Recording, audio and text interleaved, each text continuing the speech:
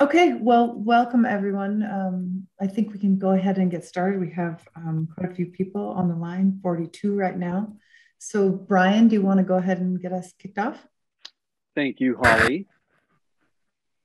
Let's begin by welcoming you. We've got over 40 of you today. Thank you so much on behalf of our board of directors and our general manager. We've got less runway ahead of us than we do behind us now on Reimagine RTD. We are getting ready to land this first quarter into the second quarter of this year. Thank you for sticking with us. In terms of a safety moment, we just wanted to recognize that we know in a group of this size and with our geographic coverage that some of you may have been directly or indirectly impacted by the horrific fire that occurred. And so in terms of a safety moment, first of all, we want to recognize that we're thinking and we want to be able to help, obviously, in any way that we can. But more than that, it just underlines how the unexpected perhaps could be occurring more frequently than we ever thought before. So be ready the extent that you can. You all know how to do that. We hope that you would never have to do that. Some of you may have had to do that. So stay safe, be ready for the unexpected, and hope that you're all safe out there, and that you know, those of you who have been directly affected, that you have a good path forward. And thank you for joining us today. And in spite of what has occurred, we really truly appreciate it. We can't do this project without you. So with that, you see the agenda before you. We're going to cover some update type materials and introducing some new things to you that will provide some additional insight, wrap up with where we're headed. And with that, I will turn it back over to Holly and her team. Thank you again. Super, thanks, Brian. So yeah, a bit more about the agenda here. We're going to, we had an opportunity to speak with many of you on the draft system optimization plan when we had the service sector meetings towards the beginning of December. So we're going to give you an update on what we've heard so far, some comments to date. It's actually not fully up to date, but some of the comments we heard during that the service sector meetings. We'll show you, we have provided and developed a new commenting tool that we're going to step you through, show you how to use it, and then we'll also send you some information for developing press releases and some outward facing materials that you can use to help us solicit more input using that commenting tool. And then we'll talk about next steps, the third and final service sector meeting that will be combined with the rebuilding services subgroup meeting. We'll talk a little bit about that and try and set a date for that. And then the next part, we'll talk about the mobility plan for the future. You know, we've been eking away at all of the pieces and parts that go into this. Today, we're going to hear a bit about some of the revenue, the Tabor revenue analysis that's been completed. I think that will be very interesting and informative for what's happened in the past, but to inform the future, of course. And then last time we met, we covered a number of angles from the mobility plan for the future, but we were not able to cover the preliminary parking recommendations that are coming out of that analysis. So we have an opportunity to do that today. And then of course, we've been talking incrementally over the last several meetings about what the zero emission vehicle analysis and the facility analysis is looking like and how that's coming together. So we have a bit of information on that and then want to follow up on a possible working group there. And then of course, we'll hit on some public engagement and next steps as well. So our first item we're going to jump into is some information on the system optimization plan. We're going to have a very brief recap of, you know, the steps that we went through. I think most of you have seen this, so we can go through that quickly. Doug Monroe, if you're out there, I'm assuming you're going to cover this. And then the SOP recommendations, the travel markets, and then the first few slides here just to talk about what this included for anybody who was not able to participate in the service sector meetings. Okay. So one of the major components of Reimagine RTD was the system optimization plan. And why are we doing a system optimization plan? Well, RTD hasn't taken a look at the whole system for planning purposes since really since they switched to the grid system in 1978. And as we've opened rail lines and built out the fast track system, we have modified the bus system to complement those investments, but we really haven't taken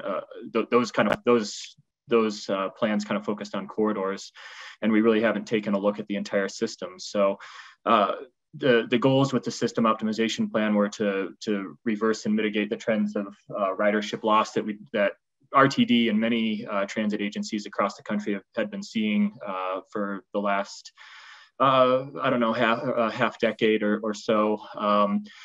Improve RTD's financial situation for fiscal stability, focus on improving service performance on our bus routes, and remaining competitive in the travel market. So about a year ago or so, we've wrapped up the comprehensive assessment of services that looked at the existing services that we already operated. And then really for the last two and a half years or so since Reimagine has kicked off, we've been looking at what the system, the ideal system would look like. And that's what's turned into the draft system optimization plan that is, the draft is being released now. So if we go to the next slide. The things that this SOP, the system optimization plan, is focusing on are modifying our family of services. Previously, we had family of services consisted of services like the CBD local routes that went to downtown, urban local routes that were in the urban area, and urban local routes, to name a few, in addition to the regional and express routes. That were more based on the land use surrounding those routes rather than the type of service that they actually offered. So SOP is looking to kind of revamp the way that those family of services are looked at. Support well-defined transit transfer hubs for connectivity, and that goes into another route design principle that I'll get to in a minute here. Retaining clock-faced headways. What we mean by that is schedules that basically repeat every hour. And what that does is allows the schedules to be better remembered by passengers. The schedules are simpler to understand, knowing that the bus comes outside my door on the hour and half hour, or on the hour 15 minutes, half hour and 45 past, or something like that. And they also really allow for good connections between routes. If all routes are operating on those clock-faced headways, where they will cross each other, on a consistent every 15 or 30 minutes or so, and then defining consistent minimum spans of service for the family of services that we are proposing. For bus route design, we're looking at simplification, looking at keeping routes, on the most logical path through the city and through the metro area to make those easy to understand. Consistency, getting rid of short turns and buses that don't make the whole trip, which it ends up being confusing for customers if they get on the wrong bus. And having those consistent service bands. And then, as I mentioned, having well-defined transfer hubs for connectivity. Looking at reliability, we're looking at elimination of long routes. And when we say that, we don't mean that we're looking to eliminate service on those routes necessarily, but looking at breaking up those routes into smaller, more manageable routes that provide better reliability for passengers, and having those connections at the transfer hubs. So those corridors would continue to have service, and generally looking at those transfer hubs as areas where there's usually not a whole lot of through ridership. There's already a lot of transfers at those locations anyway. So splitting up routes at those well-defined transfer hubs. Go to the next slide.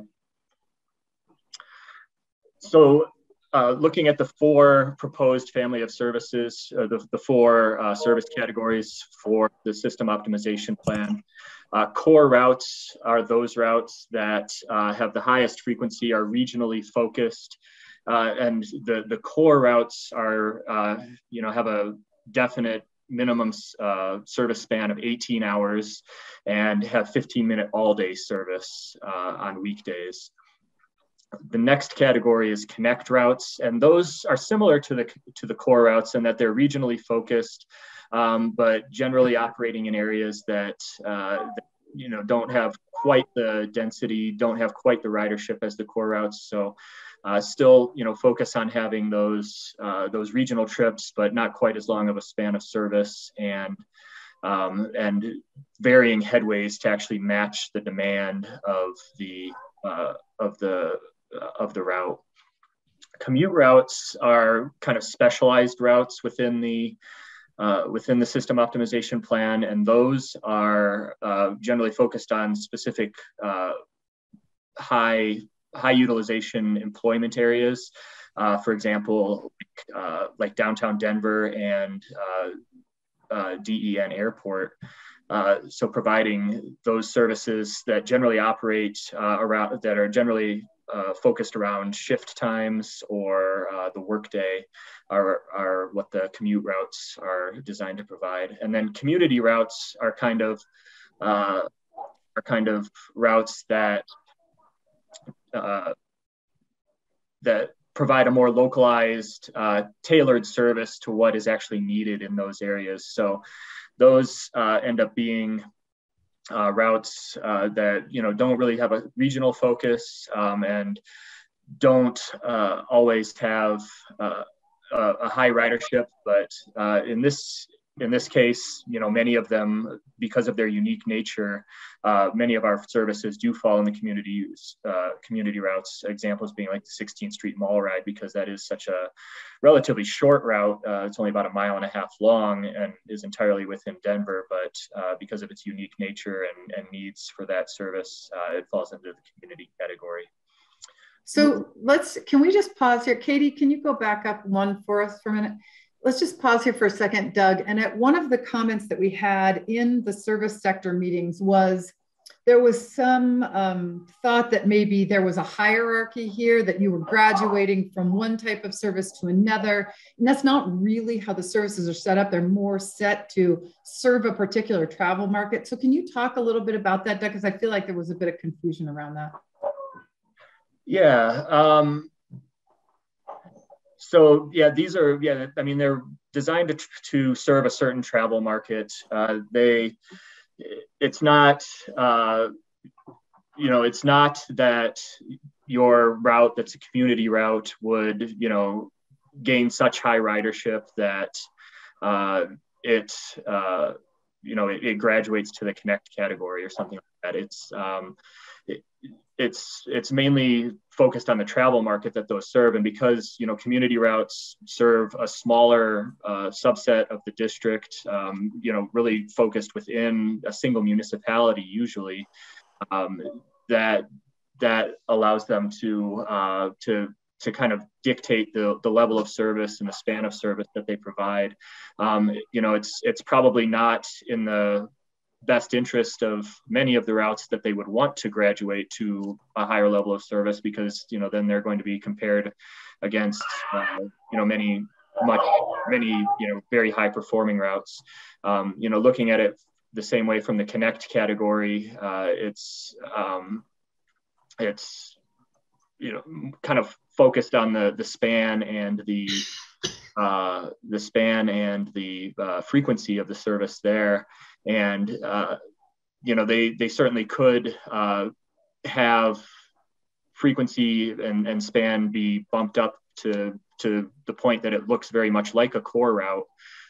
But, you know, due to the travel market that it's actually serving, it would stay as a connect route, and it probably wouldn't be in, you know, those passengers or that municipality's best interest that route actually change its service category. Perfect. Thank you. Okay. So this slide just has some of the statistics coming out of this system optimization plan. I believe we have the map on this one that should phase in here, right? I think so. Yeah, there we go. Okay. So this, as Katie advances this here, the red lines here are the rail network. The yellow lines are the community network. And then as she adds on top, the green lines are the commute network. Adding onto that, the orange lines are the connect, and then the blue lines are the core network. So it gives you kind of an idea of how those different service categories fit in with each other and where those routes kind of are placed throughout the system.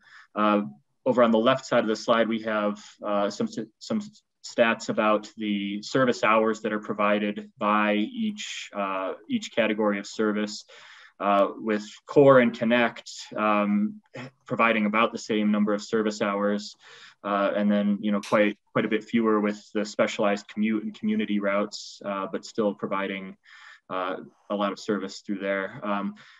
A couple of interesting notes on the bottom left there. A flatter service profile means that with the system optimization plan, there'll actually be more service offered throughout the day rather than focusing on the AM and PM peaks, which was really when RTD generated most of its ridership, but also had to provide a lot of. Is that you, Doug, or is somebody not muted? That was not me. I think we might need to mute. I'm not sure who it is. Okay. So not focusing on the peaks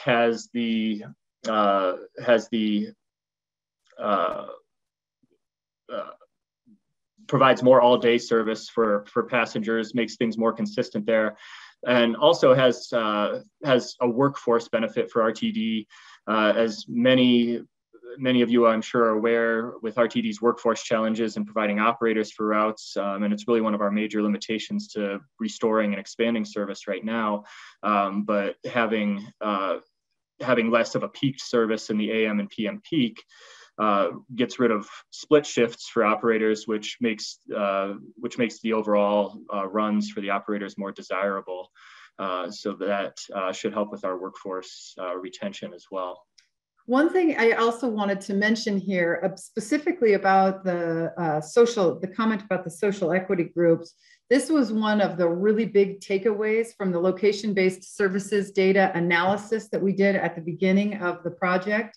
When we tied travel patterns from that location-based services analysis to the social equity populations and where they lived around the metro area, that's where we discovered that there was a flatter travel pattern throughout the day for that group of people. So we're happy to see this, response to that and being able to do that. And of course, as Doug mentioned, a lot of the feedback that we got on issues with workforce, split shifts being, of course, one of those, and this helping with that. So those were two great responses that the SOP was able to help with.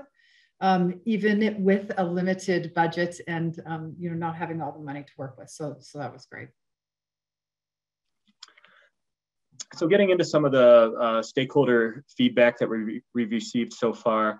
So we first shared this with the RTD board in late November and early December. And then in mid-December, we met with the 5 service sector groups that have been established, and that's the Northeast, Northwest, Southeast, Southwest, and then the Boulder County service sector. And we went route by route through for the routes that serve each of those service sectors. And you can see a little bit of the main feedback that we got from those service sectors on this slide here. I don't know if we're planning to address any of them today, but no, those are going in the hopper and will be addressed as we address the whole set of comments. But yeah, these were some of the initial ones that we received in the service sector meetings. Okay. And so I think that's what we have for the service sectors, and then getting into how the general public and everybody else can comment on it. I think Holly's going to take that. Yes. Okay. Well, I'm going to attempt to. Katie, I need to be able to share my screen. I was going to step us through an example here.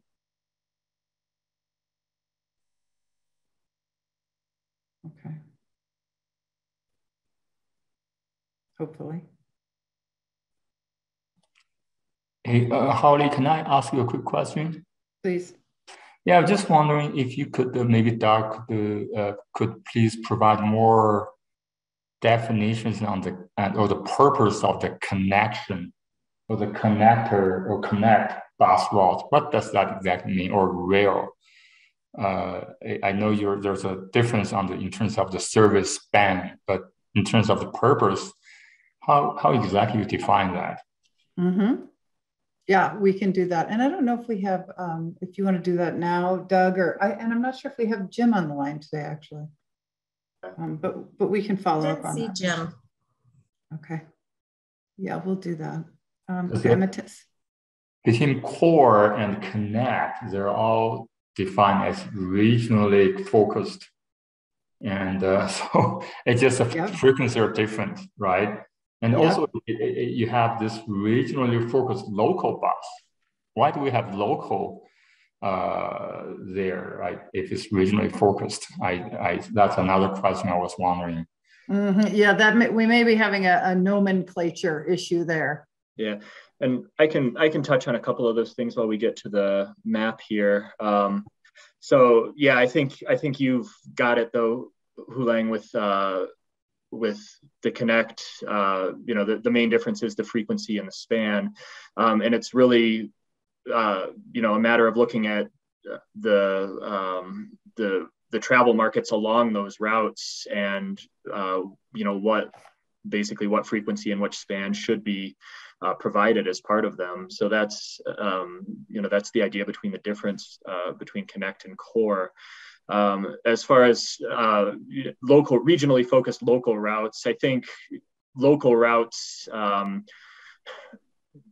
being the key word there, local routes being routes that make all the stops along a route. And really what that's meaning is that, those local routes, Colfax, for example, Alameda, they go across jurisdictional boundaries. They're regional in that they can take somebody across the region. And the service itself is called a local service because of basically its stopping pattern, I would say. Yeah, it's almost the frequency of the stops. Right. But I think to your point, Hulang, I feel like it feels a little, as I'm hearing Doug say it, I'm realizing that it does feel a little like what's the term, inside baseball, or what?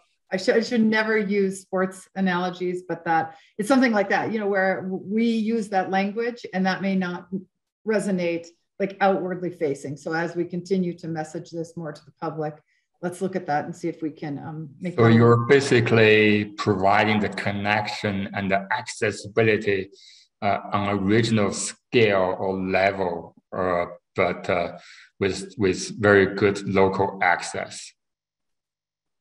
Yeah. And so let's. I want to show you all the tool, and I was going to step you through from the beginning, just to make sure that you could all see how this works. And you may have already had a chance to do this, but so when you search up Reimagine RTD, you get, hopefully it's your first link that comes up, and it'll take you into this location here. And this is actually hosted right here. We're still on the RTD website. Then you go to share your ideas, and that's how you actually get to the tool.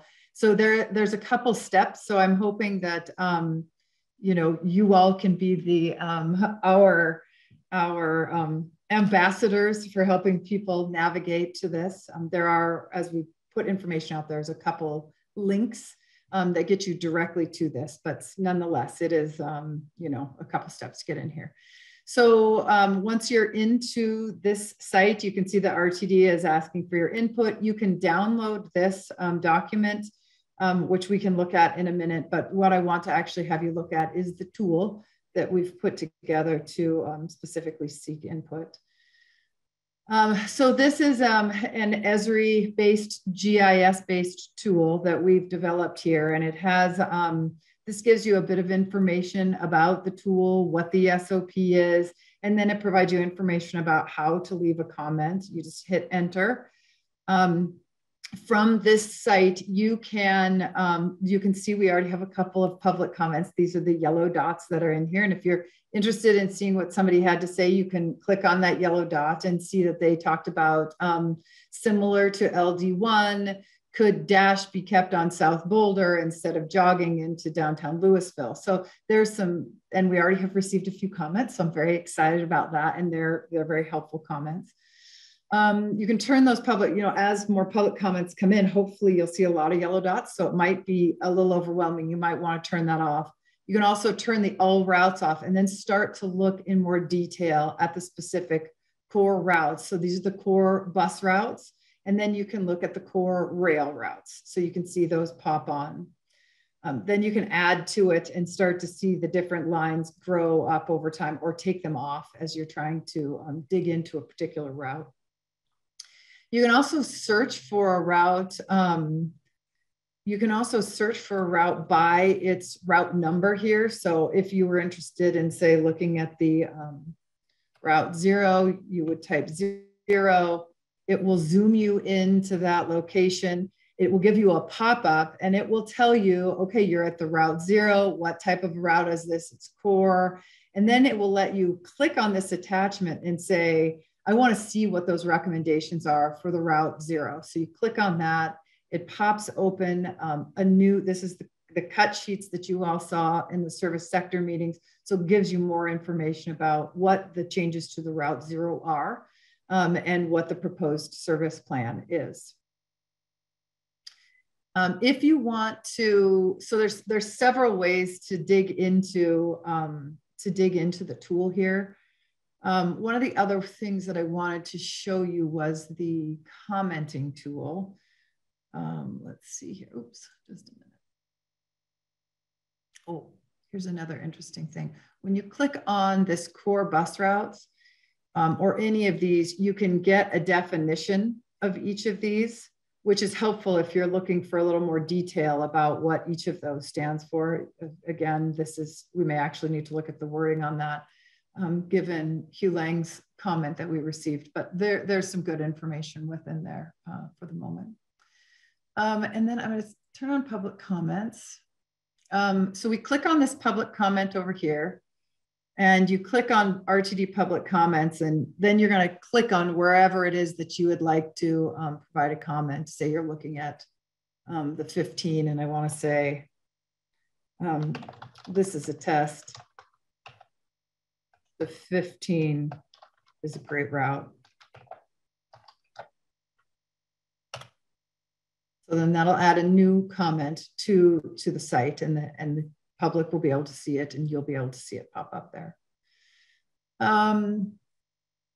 Let's see if there's any other, there are ways to dig in. Let me see if I can go over to here.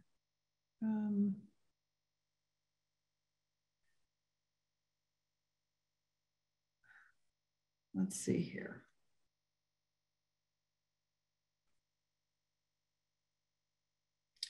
So this tool, when we go over, I mean, you can there's a lot of ways you can slice and dice this, but this tool, as you move into the second one here, allows you to zoom in on the Northwest and Boulder area if you're particularly interested in looking at what's happening up in this location. And you can do that for the other service sectors as well. But that's not needed for you to go, you can just poke around the site and move around and pick routes at your leisure, whatever you are interested in looking at, and then providing comments. So that is what I wanted to share. I don't know if we have any comments or questions for Doug or thoughts on the tool. Oh, thank you. Julie did put a link to the tool over in the chat, I see. Any feedback or thoughts for us at this point?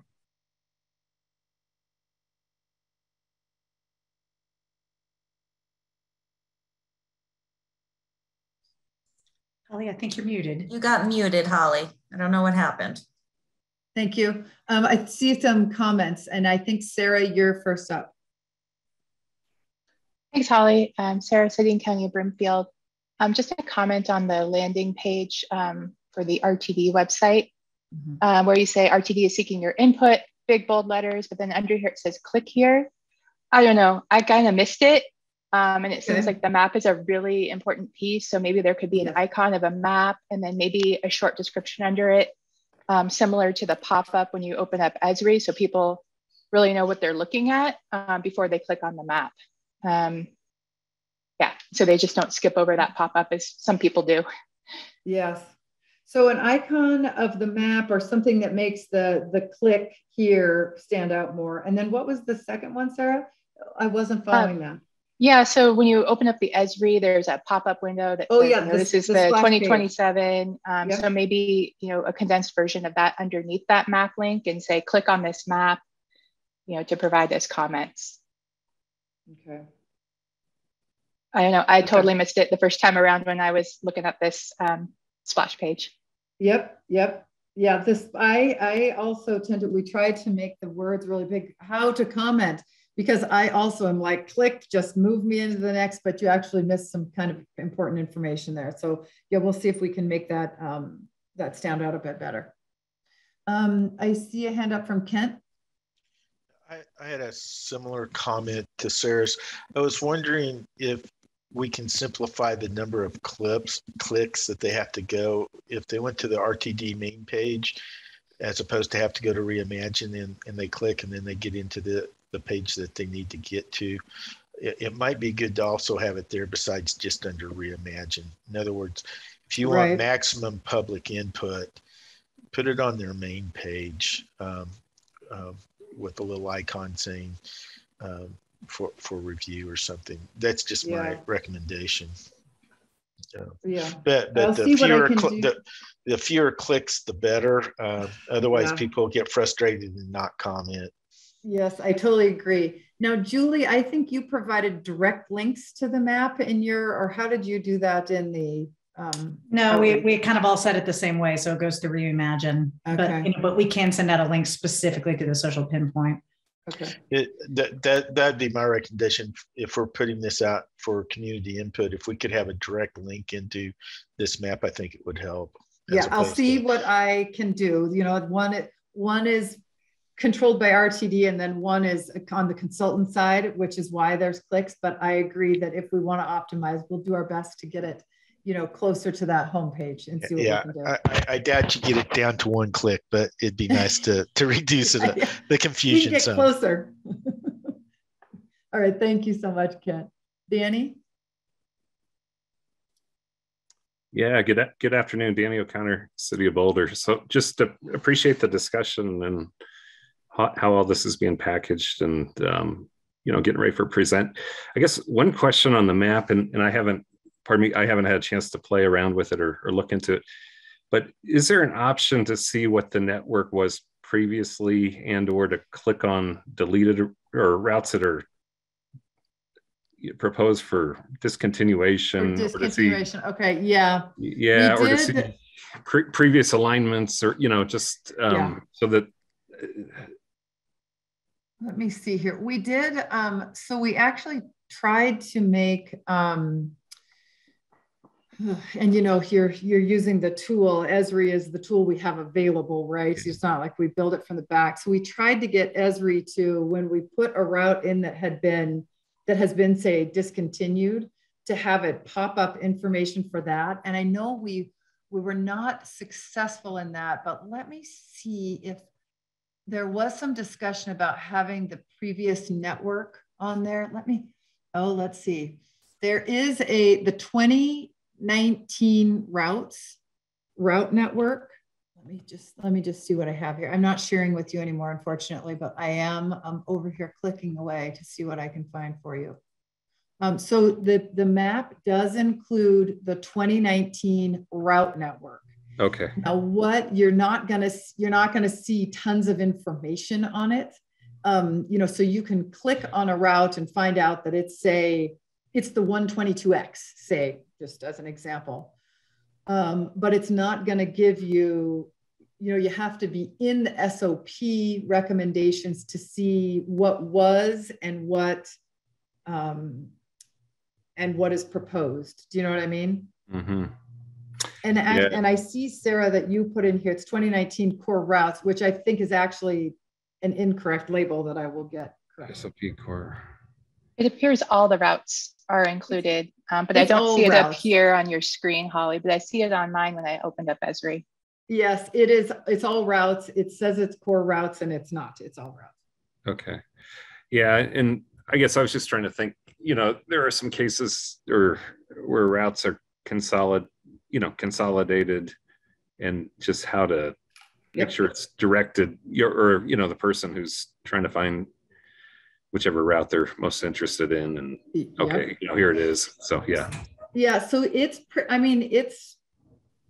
a lot of information on a map, right? But it is pretty. If you turn on all routes and then you turn on 2019 routes, you can see where like a little tail has been trimmed up, or information or a route is not there anymore.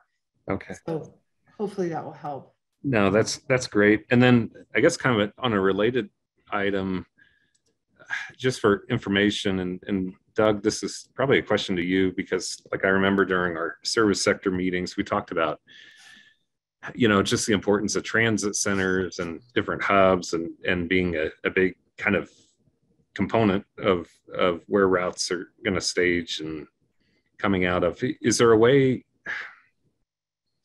to even break it down to what's being hubbed at certain locations, or planned for that, or where that information is available? So I think that might be something we could ask Jim to put together, Holly. I don't think we put together a list of routes by location or anything like that.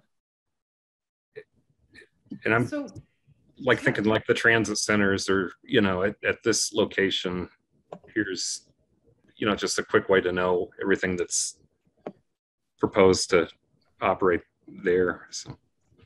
So let me make sure that I understand the question. So having the hubs, like the park and rides, just use those as an example. They're not necessarily all park and rides, but park and rides on here with SOP routes that are connecting there.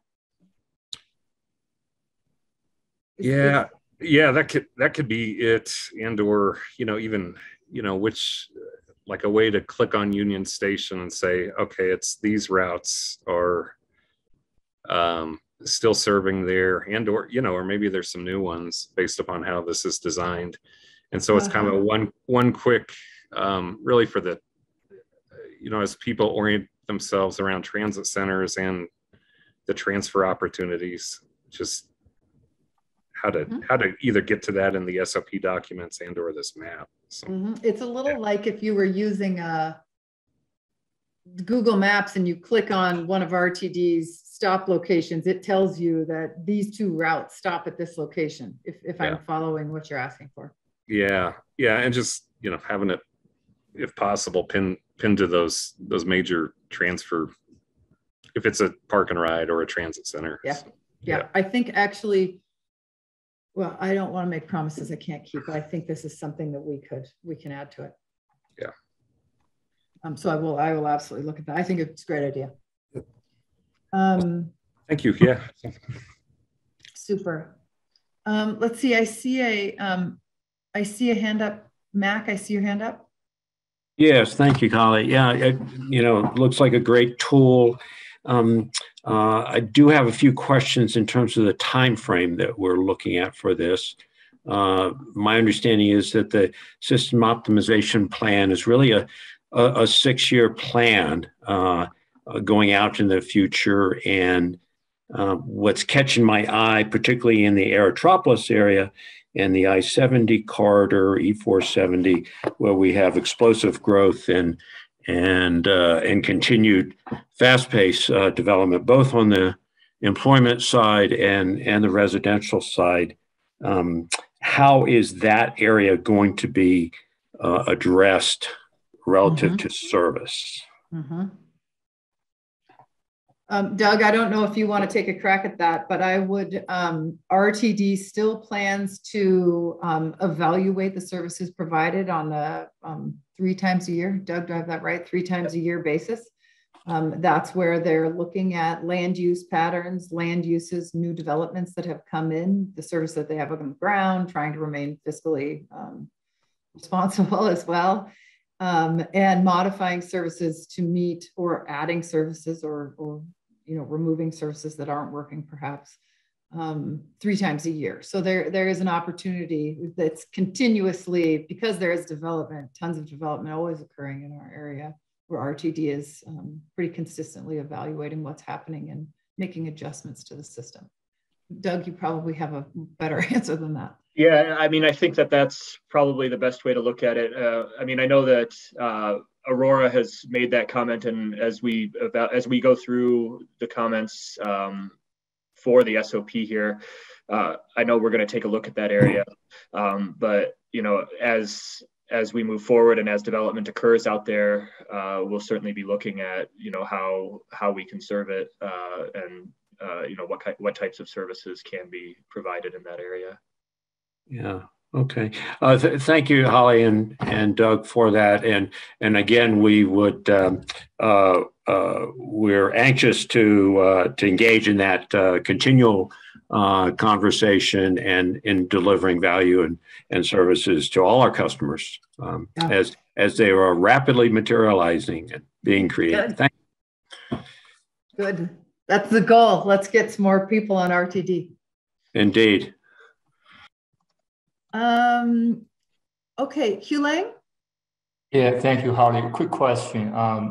Can we assume that only the core services will have a 15-minute frequency, and all the non-core service, such as connectors, the connect service, it will be 30 or longer, lower service frequency? Is that a valid assumption?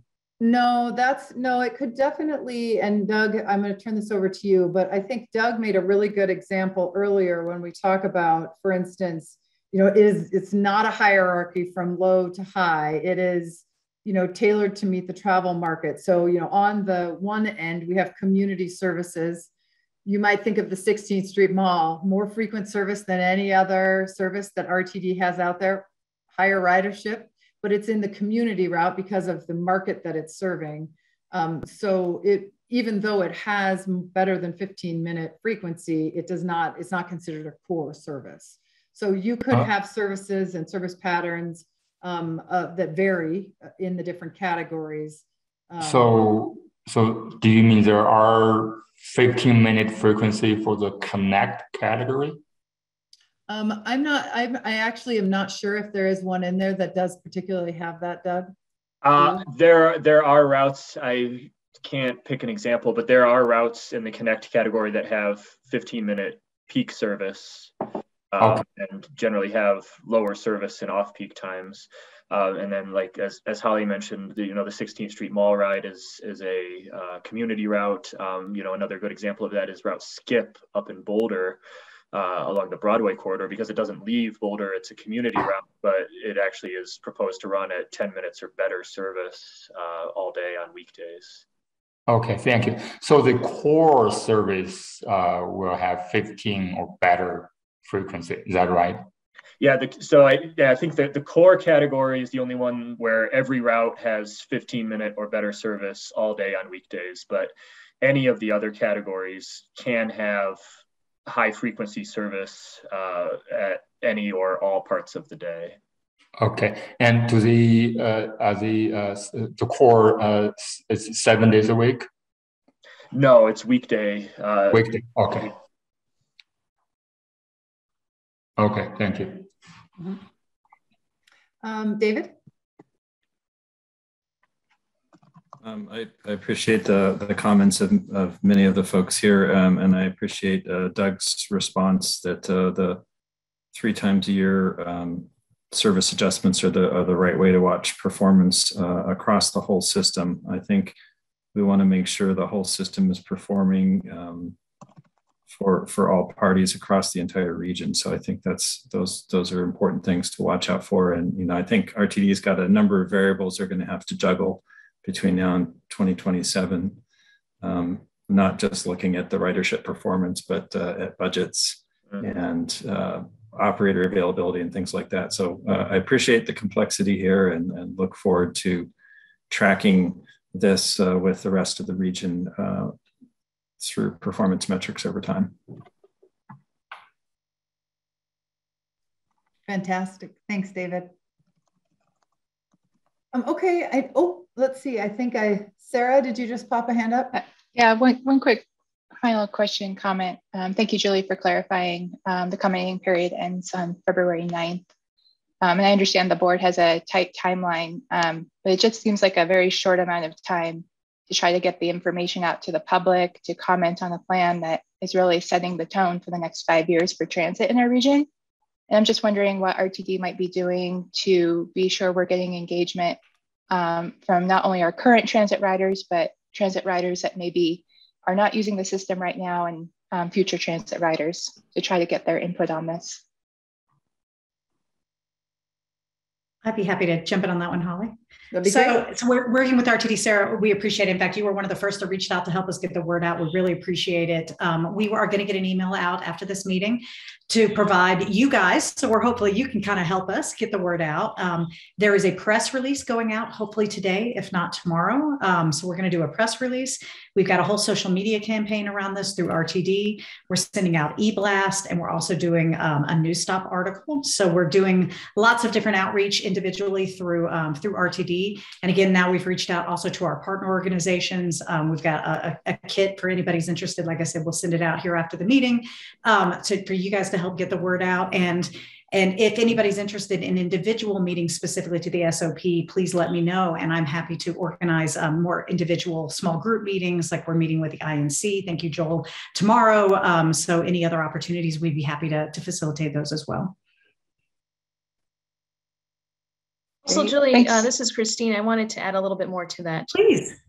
This is Christina from Community Engagement at RTD. I wanted to also mention that in addition to the comment period that we just mentioned that runs through February 9th on this particular commenting tool, all the recommendations that we have coming out of the SOP will be looked at again as part of the implementation process. So it won't all come in one swoop, meaning that we will start some of the early recommendations later this year, and of course over 5 years as mentioned. But the important part there is it's going to be rolled into our usual service change process, which happens 3 times a year. And that will have a comment period, as we usually do. We have public meetings that are part of that. So we will take each part of these recommendations individually out and have public meetings as we move forward over the next 5 years.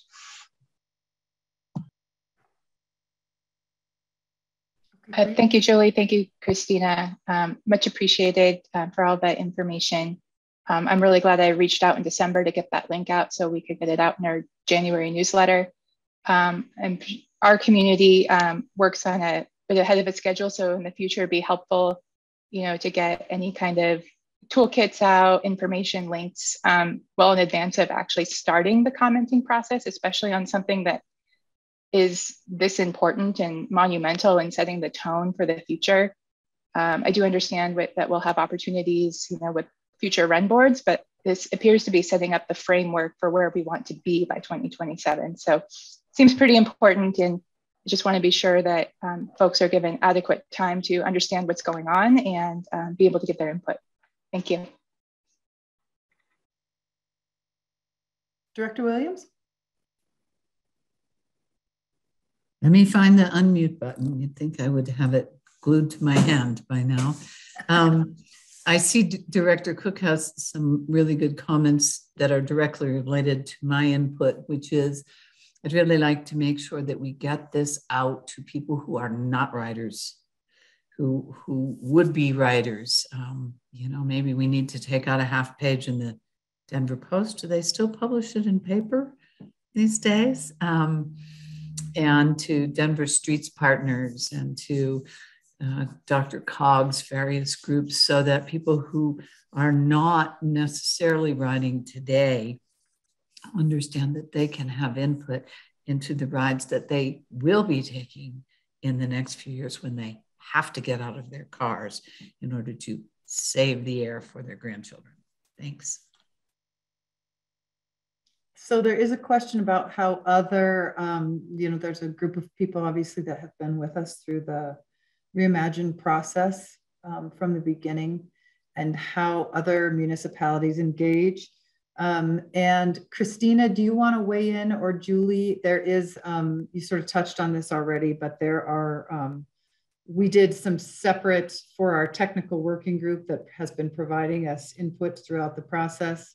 We did those separate service sector meetings, but there are more service sector meetings coming up, and listening sessions, as well as this public tool that are open to the broader group. Julie or Christina, do you want to weigh in? Well, I can start and then Christina can jump in. In addition to, you're right, we have been very focused on the TWG and the AC and then just the general public. A couple other things we are doing. We are working with RTD's research group to look at doing a series of customer focus groups. So these are just going to be really focused on those individuals that actually ride the system. We're looking at doing that in early February. But then to Christina's point, we're also incorporating this into your ongoing, RTD's ongoing service planning process. And so in the late last year, there were more TWG focused. We did a whole series of service sector meetings. A lot of you guys attended. And then Christina has been leading over this week and next, another set of just listening sessions with a much broader group with all the municipalities, as part of our normal service standard process. And then there will be public hearings in addition that will be advertised very broadly with press releases and things like that. So in addition to the TWG, we're also leveraging the service planning process to make sure that we're getting out to as broad a group of municipalities as possible. Christina, did you have anything to add to that? Julie, thank you. I think you covered a good majority of it. I would say that part of the listening session process, and I know many of you on this meeting right now do participate in those. But as part of that, we're also encouraging folks that maybe want to drill down a little bit more to have these conversations now by contacting Julie. So Julie, I'm drumming up some more business for you, but we've been sharing, of course, contact information to, again, have these sidebar conversations as they drill down a little bit more on specifics as needed. And that's a great point. I will actually put my email. And so if any of you get approached by somebody or an organization or a group that's interested in having a one-on-one meeting, or they're interested in a particular geographic area, feel free to have them reach out to me and I'll arrange something directly with them. Mm-hmm. Julie, there's also a comment about other direct comments. So in addition to this tool, if you want to comment on the map, you can, but there's also a tool for providing on the same website for general comments. Are there other opportunities for general commenting outside of those two? I think those are the main, the main, I think there is an opportunity through the website. Like you said, we've got the commenting tools, and then there's also an opportunity to put through emails, and also they can also call RTD directly and they will get routed to us as well. Okay. Okay, good. Lots of ways to get input. Julie, do you want to cover this next one, and then we'll move into the mobility plan for the future? You bet. I apologize. I've got a little construction noise going on in my neighbor's house. So just very quickly, we talked about most of this. So we talked about, we are in the process as part of the service planning process. Christina has been leading a series of listening sessions that we started this week and we'll finish up over the next week. And again, these are broad, any kind of comment. You're talking about generic comments, anything that can be coming up to these meetings, whether it's a question on the SOP, whether it's a question on the service process, whether it's a question on upcoming changes to run boards. Those are going on. We're obviously having our meetings with the technical working group. And then tomorrow we do our advisory committee. They'll be seeing very similar information. And then in that mid-January timeframe, we're providing a briefing to the board, just a briefing packet. So we're keeping the board informed. We'll be providing a little bit more information about the feedback that we're getting. And then as we talked about, we originally had the SOP public tool closing on the 1st, but based on some of the feedback, we have extended that a week. So we do have the public comment period up until the 9th.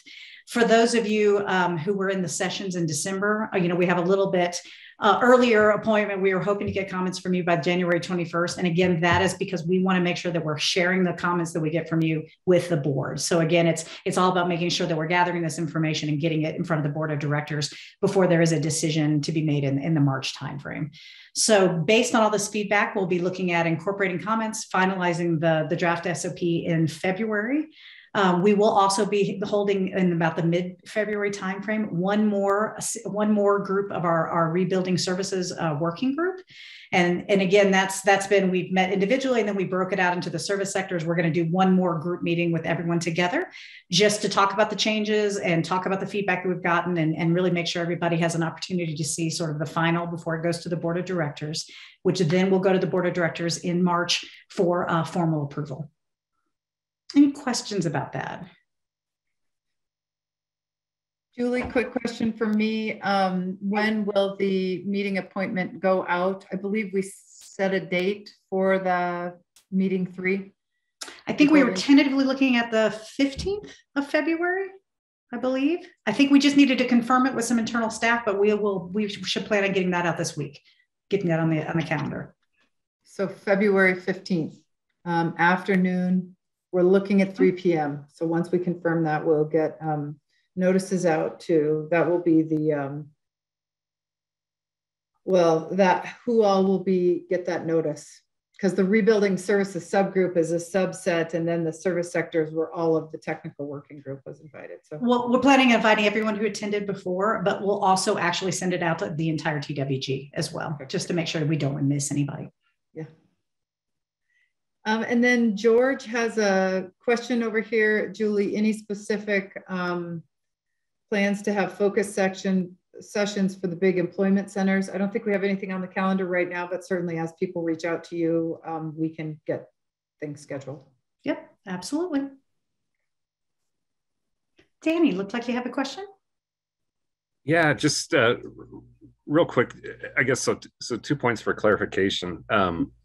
One, so I guess with the public input, will there, I was working with the assumption there'd be some virtual town halls. Is that expected too? So we're not doing we're doing this engagement tool in lieu of the town halls for this piece. We are talking about doing some additional town halls in the next phase for the mobility plan for the future. The problem, Danny, we went back and forth on this and we looked at it in a lot of different ways. It's so much information. And so, pulling a public meeting together, you can't walk through 130 pages of route changes. And so what we were hoping to do was really provide a tool that allows people to get to that level and then have individual meetings with those folks that maybe don't have the same accessibility online. Okay. Okay. Okay. So I appreciate that explanation. I guess the other question, and I know it's, I mean, we're already hearing it from customers and riders, is really any discussion around it is a 5-year outlook. There's some budget assumptions when the service can start, but even the the potential for phasing, and there are some route restorations that we have many who've been looking forward to and are pointing to this plan brings that. Will there be some messaging and or general steps around how phasing will roll out? I think that is a good question. We do not have a phased plan between now and 2027 at this point, but as Christina discussed, we will be addressing this in each of the 3 times a year service planning process within RTD. And so that's where the proposals will come up, and then we will have a public outreach associated with each of those phases to get people's comments and thoughts. And the phasing will be tied directly to finances as well as workforce availability, but the phasing will go and be decided on as we're moving through the service sector process, and there will be a public comment period associated with each of those phases and each of those decision points. Okay. Yeah, thank you. So appreciate it. Thank you, Danny.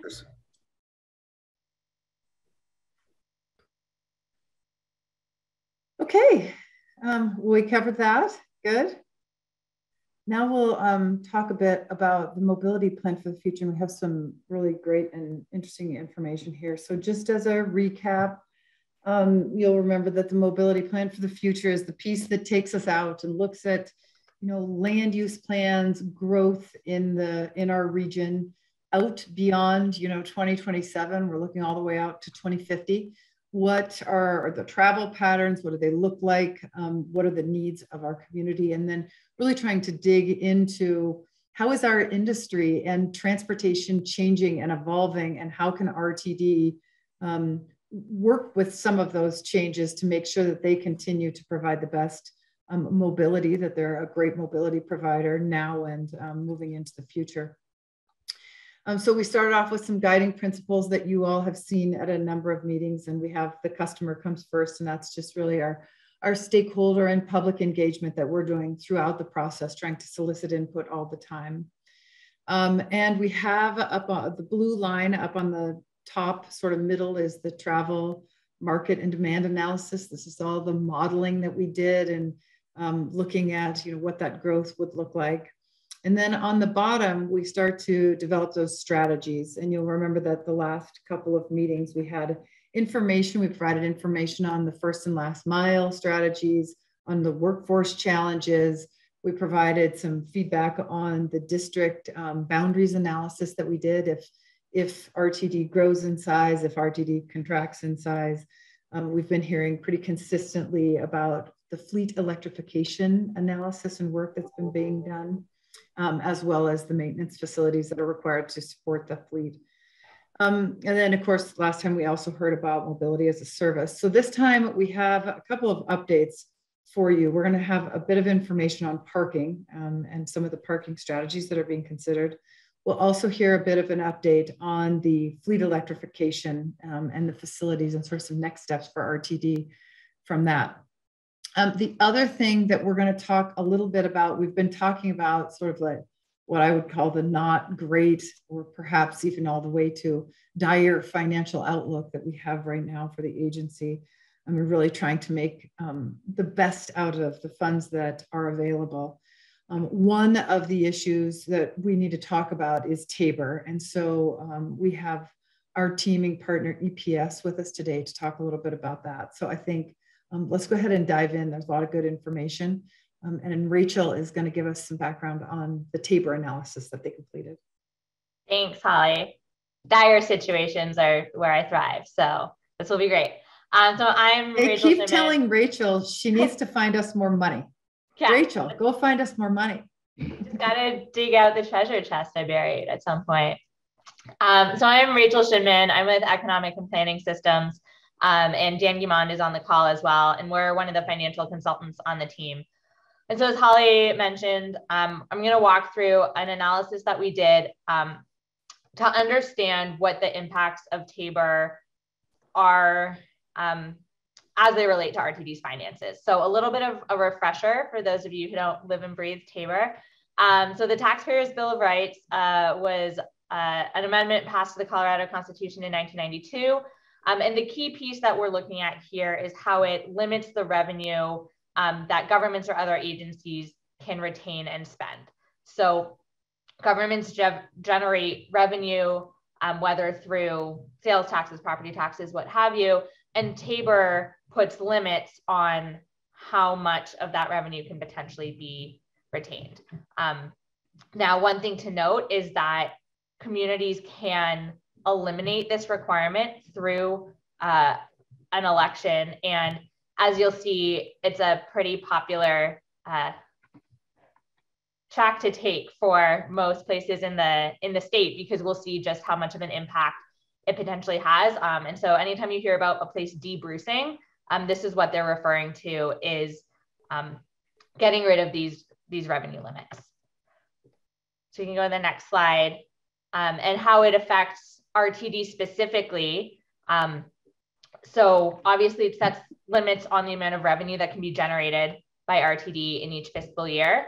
And there are two key components to RTD's revenue generation right now. There's the 0.6% sales and use tax for the base system, and then 0.4% for fast tracks.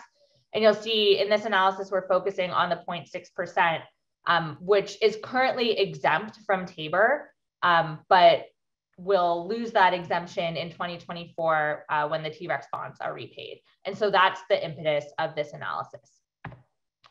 So on the next slide, we have the key questions that we're looking at, which are premised on this expiration of the exemption.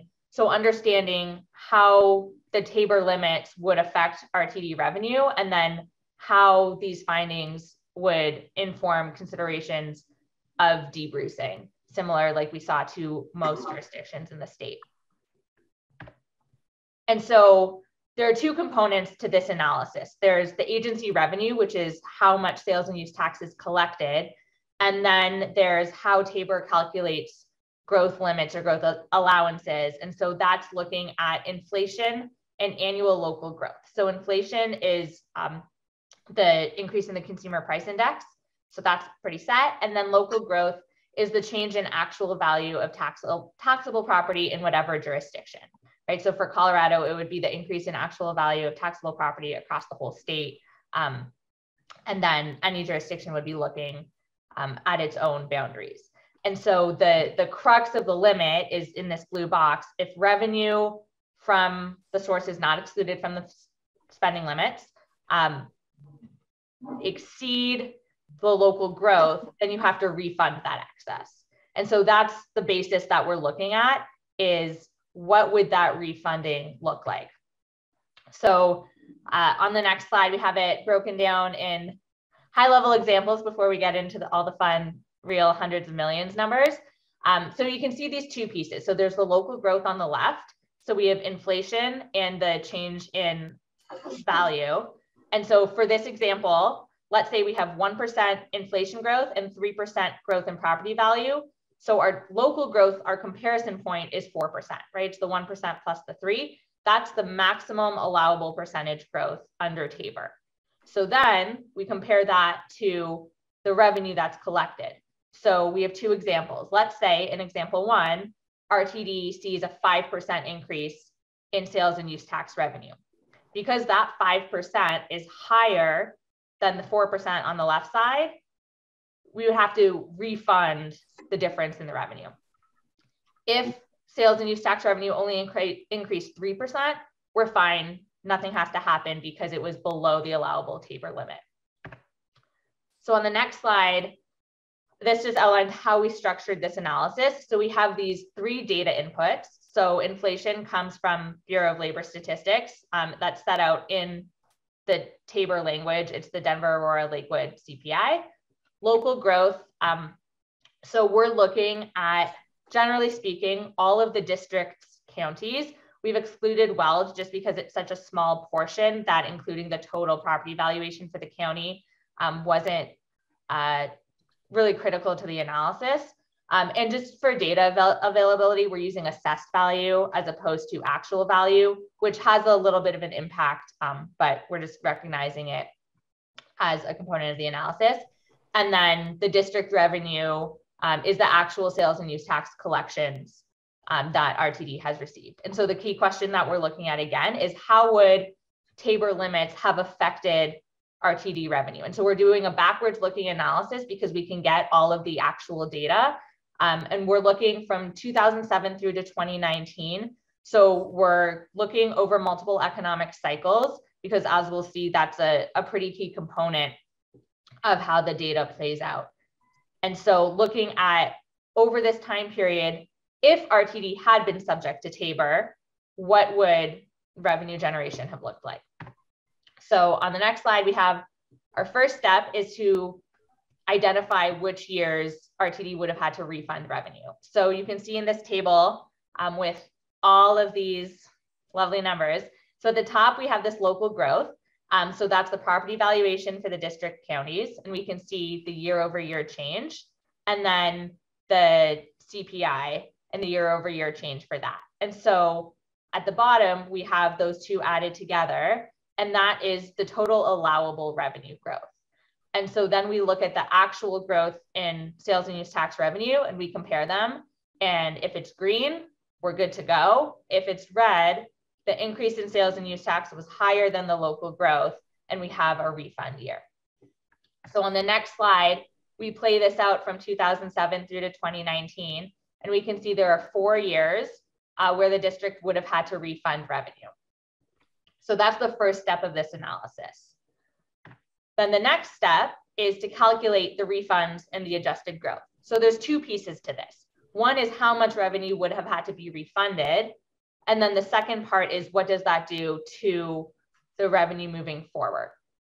So for this example, 2011 is the first year that would have had a refund. And so in this case, the increase in sales and use tax was almost 13% higher than the change in local growth because it was negative. And so we have to adjust the revenue down. And then that then becomes the base for the next year. So what we see through this analysis is the cumulative impact of the refund years. So we still apply the same growth rate to the revenue, but from the lower base. And so again, on the next slide, we see it played out over time, looking at these 4 years. So 2011, 2012, 2014, and 2018 would be the refund years to make the revenue increase the same as the local growth increase. And again, we see how that resets the base. And so we end up with a fair amount less revenue. And to see just how much less, we look at the next slide. So over time, from 2007 to 2019, the actual average annual growth rate of sales and use tax revenue was 3.86%. Accounting for Tabor refunds, that would have been 1.4% annual growth. And so over this time period, it would have resulted in almost $645 million in refunded revenue, which is nearly 17% of the total collections over this time. So it's not an insignificant impact. And this analysis was really designed to help us understand, what's the context that we're looking at and what questions need to be considered. So it's a lot of numbers and a lot of analysis in one go. So and a lot of money that you have found, Rachel. Yes. And it's going to, it would potentially have some impact on our projection of future revenues as we're looking forward in the fiscally constrained plan, in terms of if we are going to be, as we currently are, constrained by Tabor after 2024, that would dictate a more, we don't have a number yet, but that would dictate a more conservative annual growth factor that we would be applying to revenues.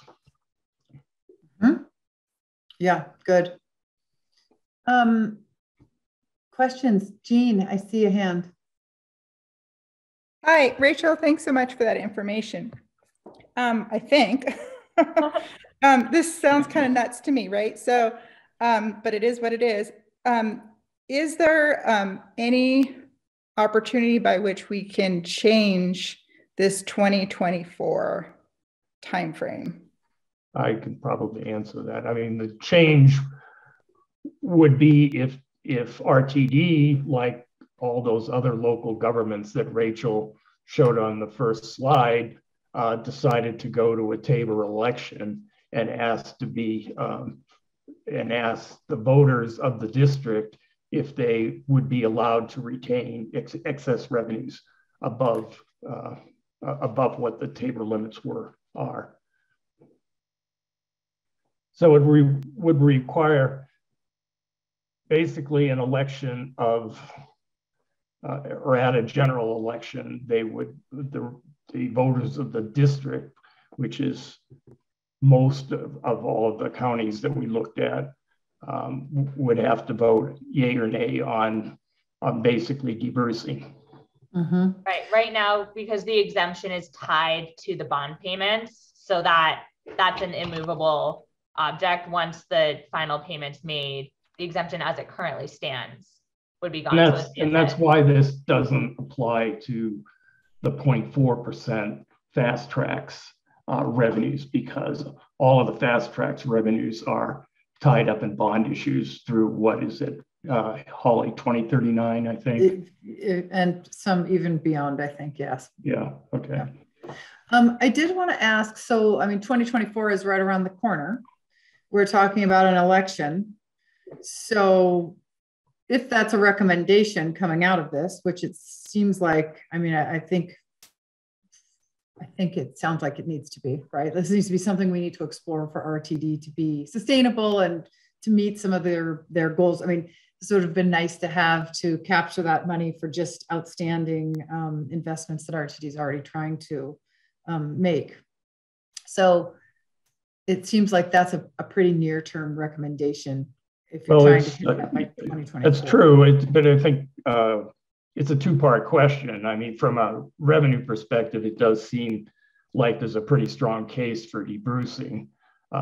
There's also a political question of, when's the appropriate time frame or year to go to the voters. It doesn't necessarily have to be 2024. It could be 2026, for instance. Okay. Yeah. It's not as though you miss your opportunity to do it. If you don't hit it in 2024, you can do it after that. Okay. Correct. Yeah. I see a hand up, Alex. Yeah, I had a question on the Tabor refunds. So if we don't have a successful election sometime and our Tabor exemption expires in 2024, how does the sales tax refund work? Like in a property taxing district, you refund people's property tax bills, but I'd spend my sales tax that I contribute to RTD is spent at 500 locations a year. How does RTD know who to send the money to refund? If there's a lawyer in the room that wants to answer the question, you could go ahead. My understanding and I may be wrong, is that it's going to be done on a per capita basis for the number of individuals in population within the district. We can try and find out more too. Yeah, no, it's a great question because I honestly don't know the answer with certainty. Any other questions for Rachel or Dan? Sorry to be the bearer of bad news here, but I was going to say one day we'll have good news. I feel that it is a tremendous opportunity. I'm going about it as opportunity.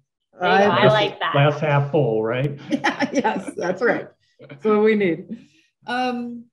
Okay, so the next, I think Christina is out there and she's going to step us through there she's with Walker Parking. They've been diligently working in the background on making recommendations around how, RTD has a lot of assets out in the community with the parking. And they've made some recommendations about what might make the most sense moving forward to meet the needs of the riders. Christina? Thank you. So we've divided our recommendations up into several categories. The first being looking at management of the parking supply itself. With this, the recommendations that we're putting forth is we need to manage the supply and first providing infrastructure for electric vehicles. EVs are here. There's a lot of commuters along the I-25 corridor, the I-70 corridor, who are coming into the Denver metro area via EV, and they're looking for places to charge those vehicles. As it stands now, there are 2 spaces throughout the entirety of the RTD system. So we really need to expand on this, not only for those customers, but also to support the future electrification of the RTD fleet. We also looked at right-sizing the RTD parking supply, and this would fall under a couple of subcategories. One being conversion of parking supply to support more of a mobility hub, as we previously discussed. Then looking at the partial or full sale of parking facilities within the RTD system. And these, of course, would vary depending on, as we've noted here in the lower corner, a framework for that decision making, considering what is the capacity of the parking supply and the land area that is available. If that parking supply is converted, is there sufficient land there to support other modes of transportation or to make that attractive to a developer? We also want to consider the future and existing parking utilization. Are there going to be route expansions that is going to increase the need for more parking at that site? And what those impacts will be, not only to the parking, but to the connections to that park and ride facility. We want to look at the land use context within the area. Is there development occurring that will bring more demand, more background growth, if you will, to that parking supply? And then looking at both what the existing and future first and last mile connections are and the infrastructure to support those. So as we're providing more alternative connections, we can reduce the parking supply and look at monetizing that to support RTD and the transit services that are provided to customers. Along these lines, we're looking at reducing future parking oversupply. Sorry, I'm still on that last bullet. Thanks. So with this, the current parking system as of 2019 has an average overall occupancy of, I want to say it's 63%. Yes, which is up from 2015, but only slightly. So what we've seen is today, and this has been a trend for several years now, we're oversupplying parking at many stations. Not all stations though, because I'm sure we've all been to I-25 and Broadway and had to park in the gravel lot off to the side.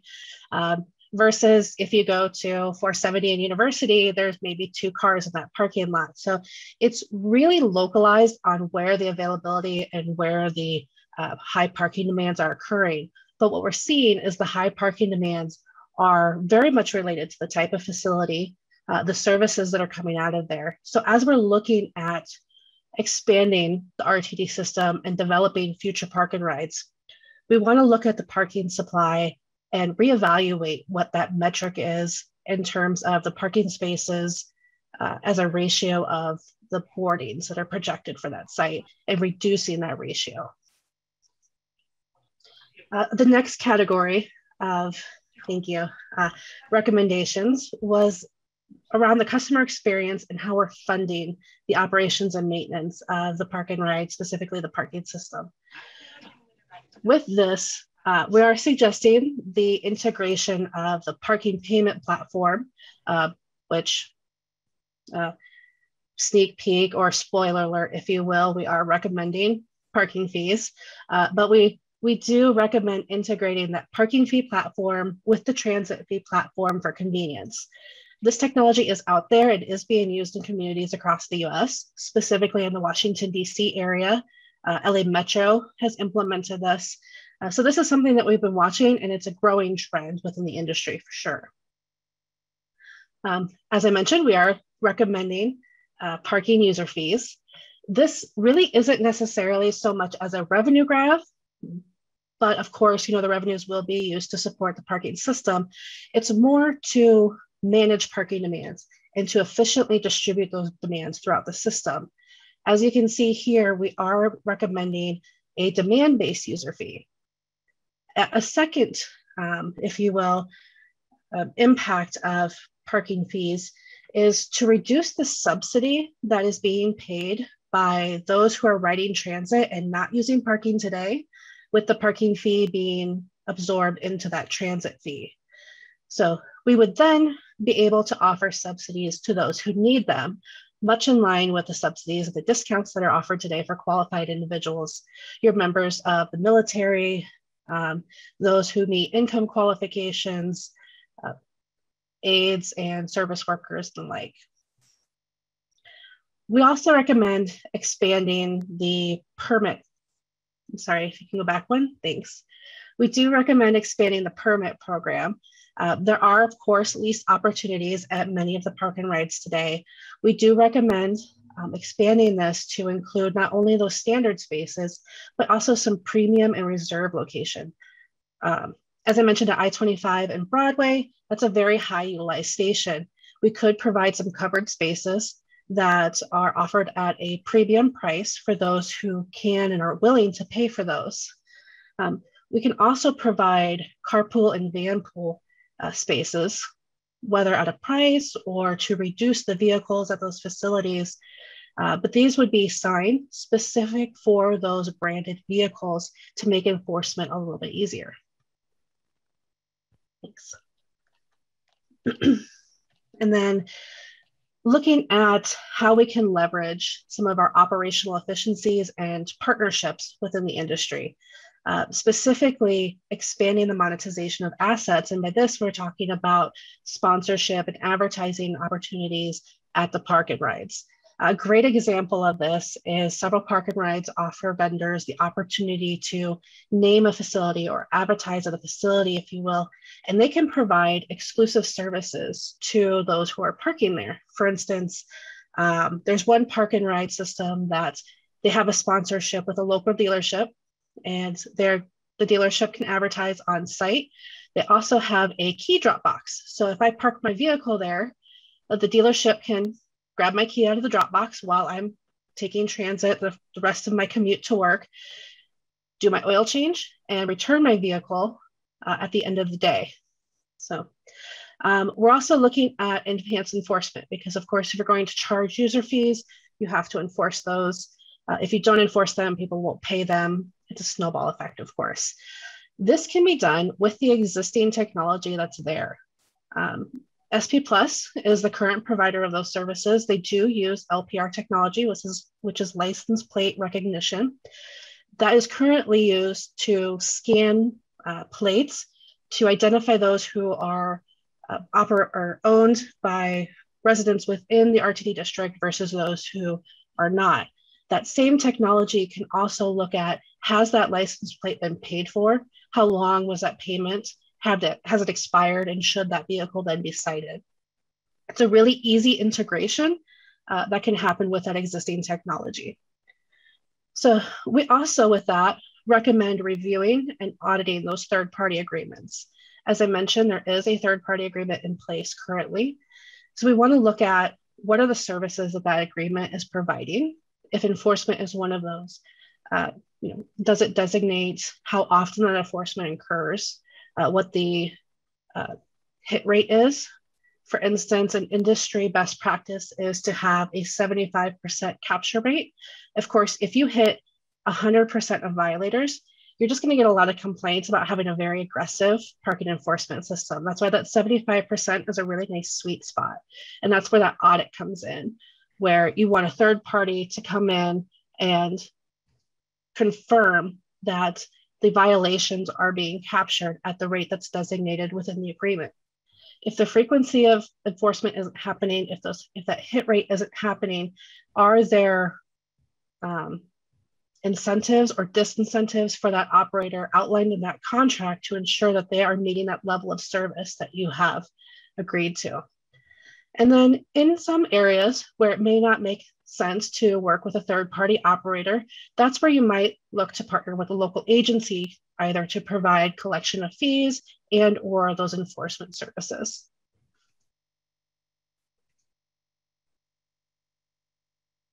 So this just summarizes what our recommendations are for the parking program. Of course, these are all structured around those guiding principles for the Reimagine RTD. And we really want to highlight the need to implement paid parking. This is something that we looked at in 2016. The rates that we're recommending haven't changed. One thing to highlight with those proposed rates is that they are below market rates. But as we've discussed, any rate that is implemented for parking is going to be seen as a transit rate increase. So we're really trying to balance that, removing the subsidy for those who aren't using the parking, but also disincentivizing those who are getting free parking at RTD stations, but not using RTD transit services. We're also looking at expanding the reserve parking that's available to make it convenient for those who use RTD on a regular basis. And then of course, monetizing those parking assets, whether that's converting the parking asset, advertising in the parking assets, and expanding those partnerships and sponsorship opportunities. Fantastic. Thank you, Christina. That was a lot of information. I see that there, David had a question over in the chat asking about, would the parking fees be as it is existing only if you're over 24 hours, or are you thinking about expansion and applying those to day users? If we can go back to that slide, this would be expanding to day users, but we are maintaining the in-district and out-of-district. If you can go back one more, I think. There we go. So we have in-district and out-of-district. This would be a per entry or per day. So if you, for instance, came back and left for lunch, the fee would be applied again.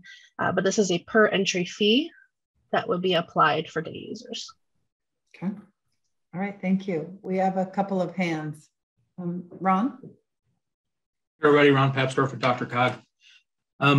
First of all, I just want to acknowledge what a tricky issue parking is for transit systems, and really understand that. I think there's a balance that has to be struck, because at some point, I mean, without good bus access to the light rail system, a lot of people park and ride. And by if you don't strike the right balance with how you charge for parking, you potentially discourage people from using transit for commute trips, because at some point it's already a disincentive, right, to have to drive and park, transfer to a bus or a train, and then get to your destination. So there's already a built-in disincentive to doing that. And if you kind of raise the parking rates to a level where at some point as a commuter, your thought process is it's not worth the additional cost. I might as well just drive all the way and park my destination, even knowing that the parking fee itself is going to be higher. But if I don't buy a monthly transit pass, then that probably kind of balances out with the increased parking charge. So I think we have to be really, really careful about how we do this. And maybe if you're a monthly pass holder, then you have access to park and ride during certain hours for commute. I just would encourage, there's a lot of nuance here, and I would encourage you to be very, very careful about how you do this, because the last thing we want to do is encourage more people to drive and avoid transit if we're not careful about how we institute paid parking. And believe me, I'm a believer in paid parking. It's a limited resource, and there's demand for it. And I think we see that with I-25 and Broadway. And I think a lot of people from the outskirts of the transit district drive as close as they can to downtown and then park at I-25 and Broadway because it's about the closest park and ride you have downtown. And then they do a short bus or train trip into their final destination. And that's not good for our system either. So I get this. I'm just encouraging some thoughtful approach to this rather than just a blanket, hey, we need to charge for parking. Absolutely. Thanks, Ron. Kim? Thanks, Kent Mormon, City of Thornton. I would also echo Ron's comments. I would also be careful in a statement you made, Christina. We have much of our area that is not serviced directly by RTD buses or FlexRide. And so they drive to a park and ride, park for free, and then drive down, but they're subsidizing through their sales tax. And so to say that they're not, that the rider that doesn't use parking is subsidizing the parking is probably not a good statement to make, because you'll probably raise some ire of our elected officials. So I would suggest you consider how you approach that and how you say it. I'm not disagreeing that parking might be a good thing to pay for, but on the other hand, as Ron says, if they have to pay for that parking and there's not a reduced transit fare, so it evens out, why not just drive downtown and park, and therefore we don't accomplish some of the other goals that our state legislature has set of reducing vehicle miles traveled and getting people on transit, reducing greenhouse gases, et cetera. So I think it's a very delicate balance as you move forward. Absolutely. Yeah, thank you for those insights. Yeah, those are good comments. Daniel? Hi, yeah, this is Daniel Hutton with Denver South. I agree with Kent and Ron. Looks like Kate Williams chimed in too, where, the transit advocate in me is in favor of this, but realistically, and coming out of COVID and all of the endless nudges that people have against taking transit and tacking on another one, just want to be really careful about this issue, especially because, Denver South, we are we do represent kind of suburban stakeholders. So I would just urge caution here, and happy to continue discussions about it. But I just can't decide if it's the right time for this or not. Thank you. Sarah? Thank you. I completely agree with everything Ron and Kent and Daniel have said. I echo their sentiments, and that this is very tricky, but also this could potentially discourage transit ridership at this time. I'm not sure if you've defined the high utilization rate and where people would fall in that, but I just wanted to know that there are many park and rides in the North District, including 2 in Broomfield, and also the Wagon Road Parking Ride that I believe may fall in that category, over 80–90%. At least that was before COVID. And we do have very limited access to the regional transportation network, so people do drive. And we are making efforts for better TOD and those sorts of things, but the reality is most people drive to these stations to access regional transportation. And so I really hate to see those users be further discouraged to be charging an additional $4 on a regional charge, so about $15 for your commute. Might as well just hop on the freeway and keep on going wherever you're going. So I just want to note that, and I do know that RTD has limited resources to expand those park and rides at this time. One of those park and rides is the US 36 Broomfield, and we are promised another one through the fast tracks, but that obviously is not going to be coming in any short order here. And I definitely know that Wagon Road Park and Ride has been oversubscribed for quite some time. And finally, the Flatiron station also provides access to the airport. And I think it provides a great service to be able for people to be able to go to the airport and use the AB service. And so if you're charged $4 or even $6 a day because it is oversubscribed while you're away and traveling, that could further discourage people using the service to get to the airport. Thank you. Those are great. Let me see. Oh, we've got a flurry of hands here. I'm going to have to cut you off at about 4:15 because we have a couple more slides, but let's try and get through these. Hugh Lang? Yeah, really quick. Just want to echo what others said, but I just want to say, if the goal of this charging parking is for parking management, then it doesn't make sense to have a base charging for those parking facilities with, lower demand. So maybe you set a threshold if it's truly for parking management, maybe if it's over 70, 85% that's when you're begin to think about some implementations of charging to truly manage parking versus revenue collections.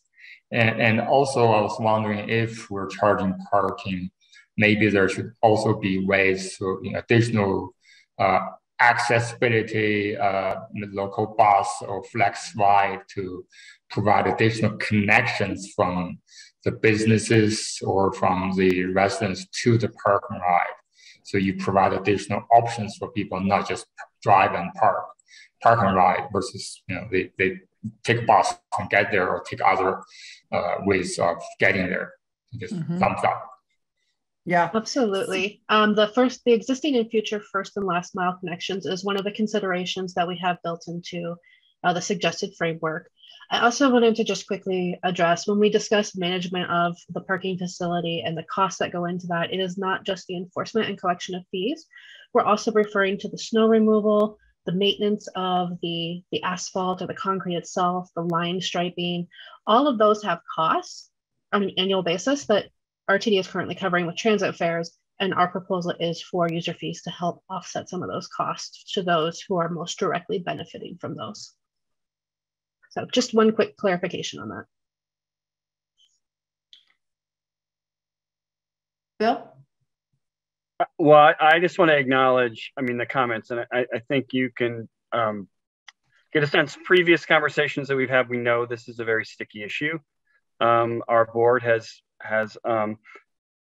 typically not wanted to really engage in this conversation. We included it in the scope for Reimagine, again, for the purpose of looking at strategically, what's our best path forward, or what's our kind of our things that we should consider as a path forward. I think you can all be, one of the things I also wanted to mention is, I want to thank, kind of Ron and the accountability committee for this. I mean, one of the benefits that we do have now that we didn't have at the start of Reimagine is that some of the parking restrictions, because of the recent legislation, are now no longer in place. So I think we do have some flexibility about how we might do this, but your points are all well taken. Anytime we would do anything related to charging for parking, it is going to be, we're going to think very strategically about it. The idea of dynamic, I think parking and charging for parking in a dynamic way is somewhat appealing, because it allows us to focus on areas where we think that, it's not going to impact ridership. And so I do think that we do hear you, what you're saying, because this is, again, going into this, we knew this was going to be a challenging issue to address, and that, understanding that, implementing this over time is going to be, there's still a lot of work to do to get to a point where we'd implement a paid parking program. Just wanted to kind of raise that kind of points just to everybody that's been speaking. Fantastic. Thanks, Bill. Alex?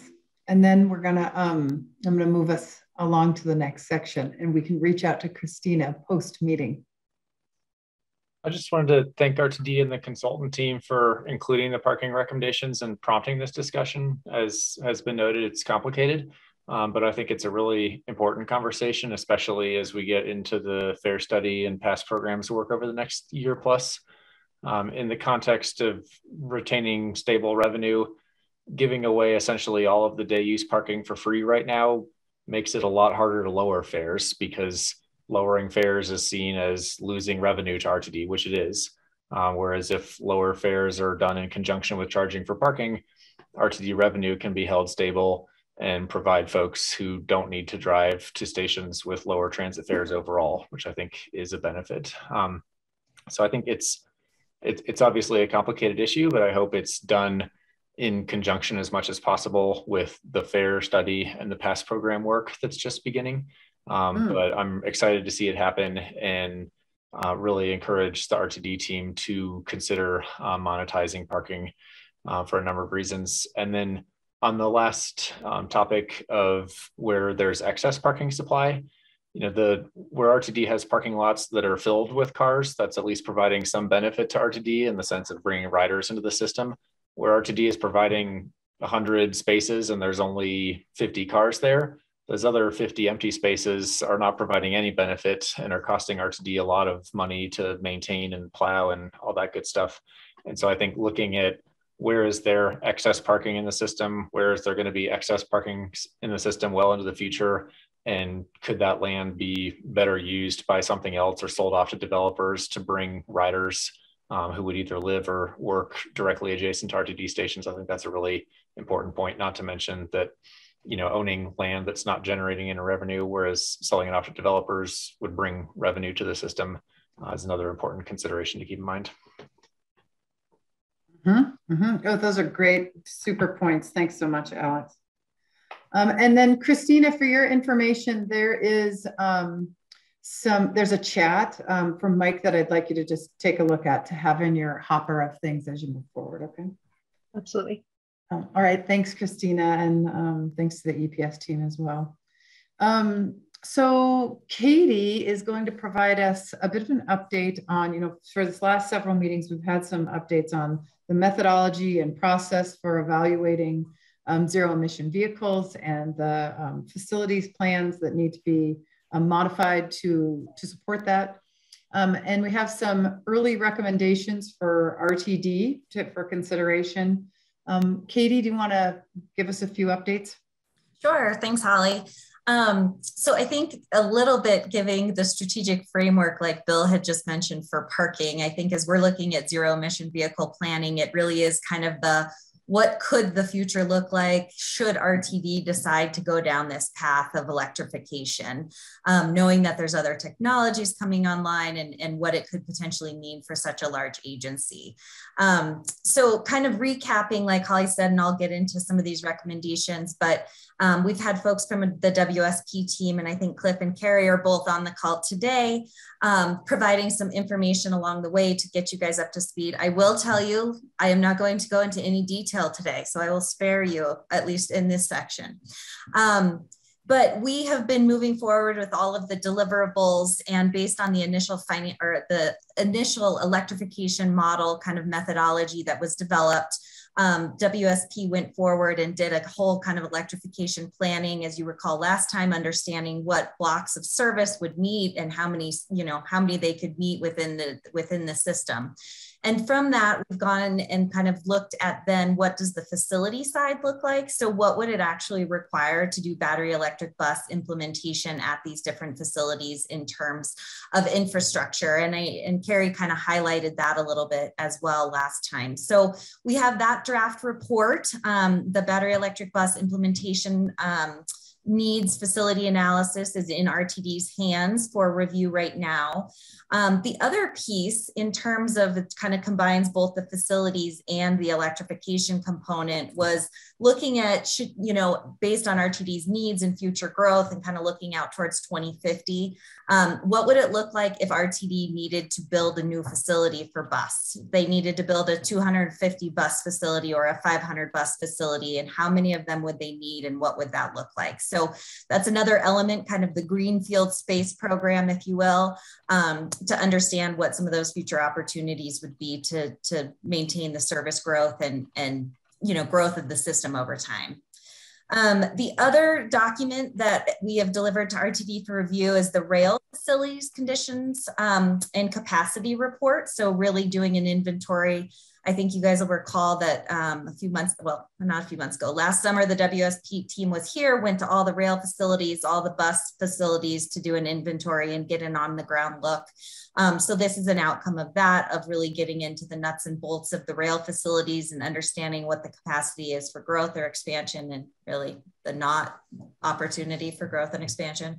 And then the last document and kind of for the next step for this process is the fleet and facility phasing report. So how do we ultimately bring all of these pieces together? How do we look at the overall maintenance of RTD facilities, bus and rail? How do we look at the potential for fleet electrification? And what does that mean in terms of, what the needs are for existing and future facilities, and kind of putting together an approach in a, like I said, kind of a, should RTD decide to go down the path of electrification, what would that look like? What would the requirements and needs be? So that's kind of a snapshot of kind of all the things that are out on the table right now and under review. And as we're kind of moving into crafting the actual, mobility plan for the future, looking at some of the preliminary recommendations for RTD, is really looking at the viability of alternative fuels. So, there's been a lot of discussion, I think, with transit agencies, local agencies, RTD, is electrification, is that what we should be moving towards? Should we be looking at alternative fuels? Should we be looking at the fuel cell, the hydrogen side? So really kind of diving in, the scope of focused on electrification, but looking at how other alternative fuels could kind of provide that path forward for RTD as well. And that's kind of the second bullet is what is the interest and what is the actual movement forward should RTD decide to go down this path of electrification. Of course, looking incrementally at the transition of the fleet, should they decide to do that, there's a lot of, with the new infrastructure bill, a lot of additional electric vehicle funding coming out, or zero emission vehicle funding. So what are the opportunities there? And is there something that RTD could be leveraging in the near or midterm to kind of start a transition? So a lot in the hopper and a lot of things moving forward. And like I said, we're not digging into the real details of any of these reports today, but the question that we had for this group, and I actually was going to ask Julie if you could pop this in the chat so we could have people kind of respond in the chat, is, how much interest is there in kind of digging into the details about the zero emission bus work that's being done for this process? There's a lot of data. There's a lot of information. Like I said, the RTD team across all disciplines is reviewing information right now. But we absolutely want to, include you in the conversation if you are interested, and we could pull together a subgroup to present things in more detail. So I think if we can kind of just get a little inventory, if you're a yes, throw a yes in the chat of that you would be interested in a subgroup, or if you have any comments or questions about what that might look like, we can talk about that as well. So It looks like Alex, I think, is this a new hand?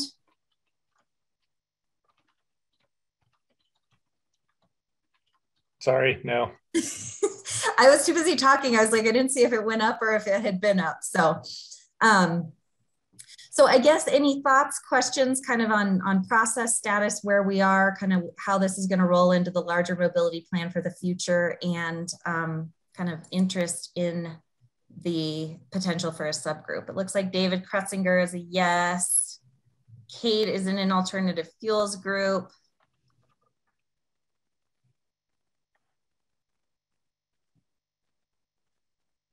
That's all I've seen so far, specific to that question. Danny O'Connor just jumped in. Yeah. Okay.